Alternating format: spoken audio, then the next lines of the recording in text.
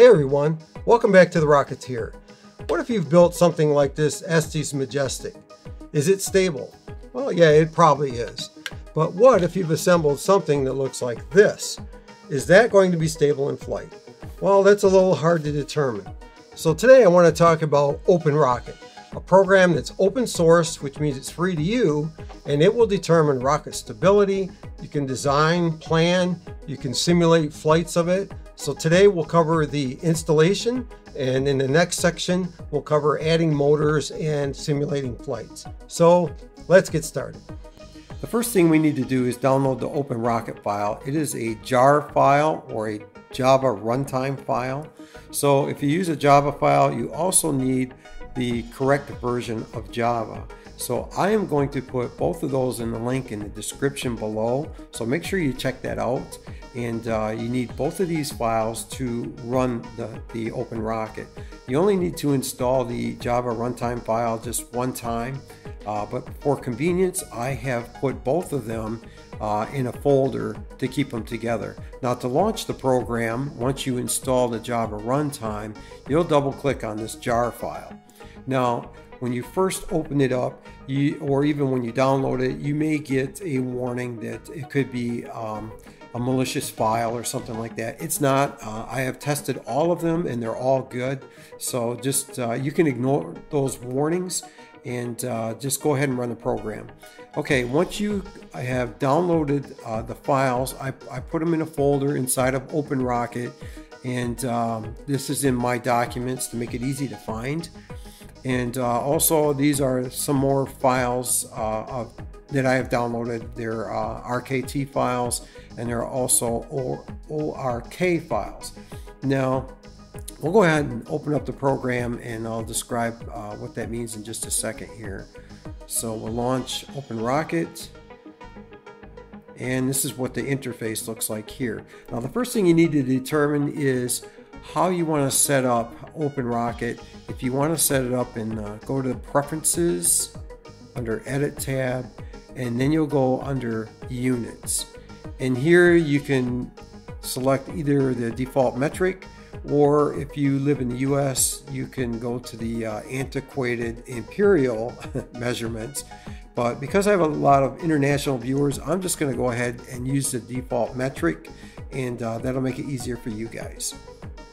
Alright, so once you set that up, now we'll open the file.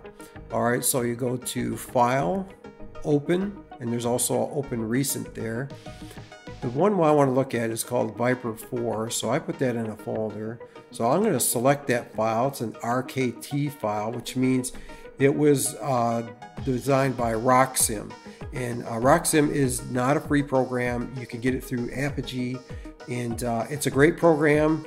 I haven't used it. I've been very happy with OpenRocket. I suggest you give that a try first, and if you want to try more advanced things, you can try the file also from wherever it was. Anyways, we're going to open this file up, and hey, there's our rocket. Now there's a lot of things you can do here, but one of the first things that I do is check and make sure that the file is valid.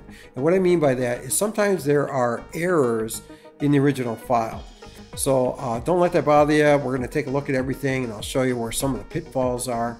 Now this particular file came from Lock Precision.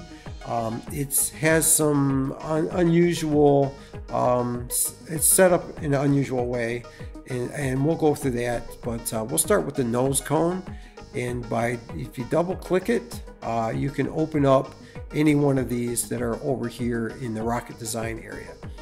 So the first thing I always check is if the component material is correct. As you can see, it's polystyrene, which is correct for this model. But there's also aluminum, brass. I don't know why you'd want a brass nose cone, but you might want a brass launch lug. Carbon fiber if you have that kind of money. But anyways, I'm going to select the default, which was, there's also a fiberglass one in here. And the default was, give me just a second here. Oh, it's still at polystyrene. Okay. So sorry about that. This is my first video tutorial, so bear with me. Okay, so the component material is correct. you can see that it has a mass component, and that's what that little weight looking thing is here. So what I'm going to do is go to the Override tab, and I can see that there's a mass of 85 grams that's been added to the nose cone. Now, I don't know if that was intentional or if that's just something that kind of got carried along from another file. I'm not really sure. If I'm going to add a mass component, that's not how I prefer to do it. So what I'm going to do is I'm going to uncheck these boxes that says override mass, and you can see now that it has disappeared. If I just re-enable it, you can see the mass component there, but we're just going to take it off for now, and we'll come back to that in just a minute. So okay, we'll go back to the general. The nose cone length looks about right. The base diameter, all that looks about right. And the component material is right on. So the next thing I usually do is check and make sure that the body tube also has the correct component. And in this case, it's paper, which is the correct one to select for this model. But you could also select blue tube or fiberglass or whatever your model is made out of. But I have verified that, and I verified the body tube length. The outer diameter is correct, and I can see that the component mass is declared as 157 grams. That's probably about correct. But occasionally you'll find, if you add a component, that the component mass is missing. So I'll show you how to handle that. All right, I'm going to close that tab. The rest of it looks about like it should. This is the center of gravity here, and the red dot is the center of pressure. And we'll talk about that a little bit in the first video and a lot more in the second video, because those two are what determine the rocket stabilization. Okay, we can see some other things here. The parachute seems to have a mass added to it. You can see the little weight thing here. So I'm going to go to the Override tab, and I'm going to go ahead and delete those.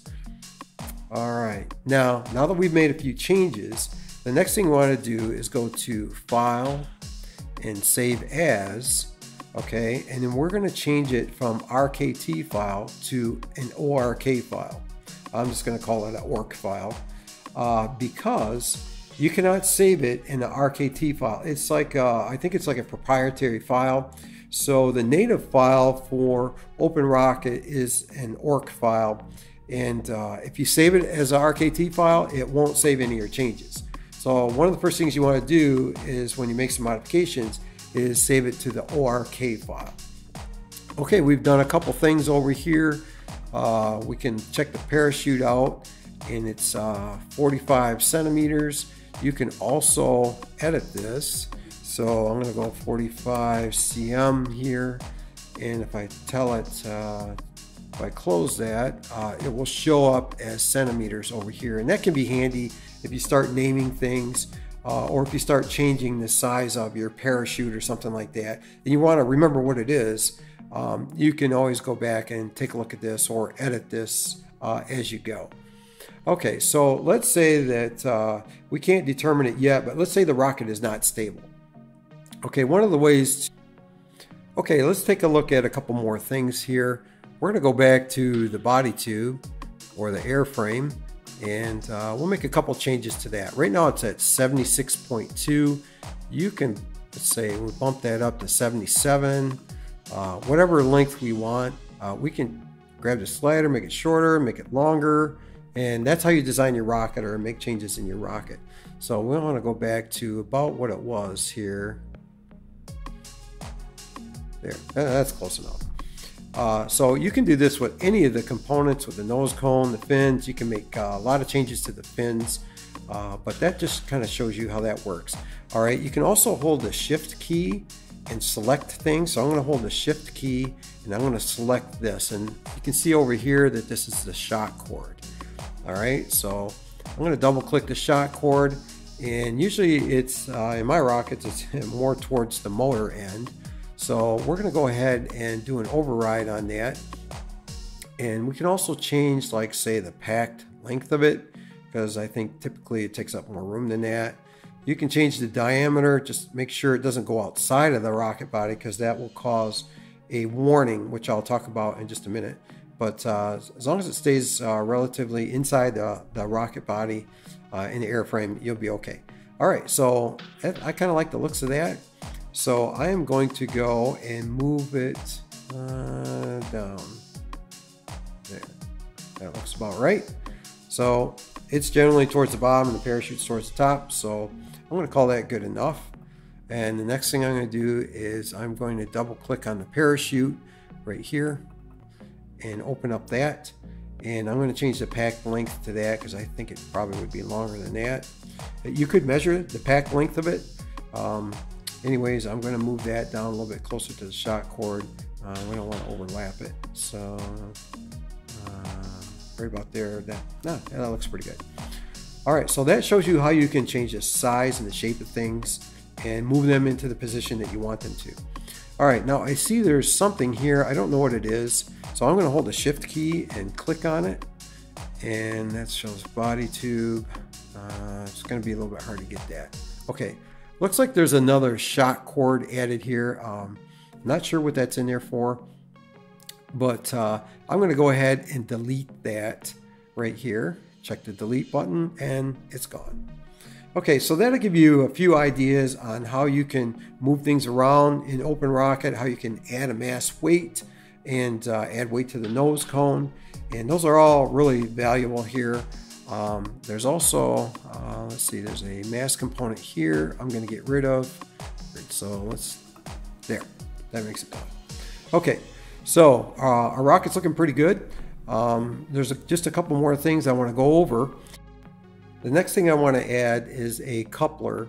So we'll select the body tube here. And we're going to click on the coupler over here. And we are going to choose top of the parent component. And then we are going to go ahead and slide it up to right about there. That looks good. Now you can see in the component mass is registered as 0. So we want to compensate for the weight for that because it will make a difference in the stability of the rocket. So we're going to go ahead and go over to the override mass, and we're going to add our standard that we've been using, 10 grams or so. I don't know how much it weighs. The best thing to do would be to weigh it and then add the override mass. But just for the illustration, we're going to go with 10 grams. It probably weighs more than that. But anyways, and then close. Okay, so we can see that we have the tube coupler here and a mass weight is added to it here. So that's it right there. All right, so if we select the body tube, it's there. Hold the shift key and we can select the tube coupler. And of course, we can always move it as we find necessary, make any changes to it. If we want to make it a little bit longer, like say if it was going to be like that. Okay, so that gives you an idea. There's also a paint and glue weight added in this area here, and I'm just gonna, it says 85 grams. I'm just gonna leave that for now. We'll come back to that when we do some stability testing. So that's a pretty good primer for OpenRocket there. It is very capable. I'm not an OpenRocket expert. There's a lot more that you can do with it. You can change the view here. You can change it to 3D unfinished, and that looks pretty cool. Also, you can choose 3D finished, and you can change the colors of it and things like that. So do some pretty neat stuff there.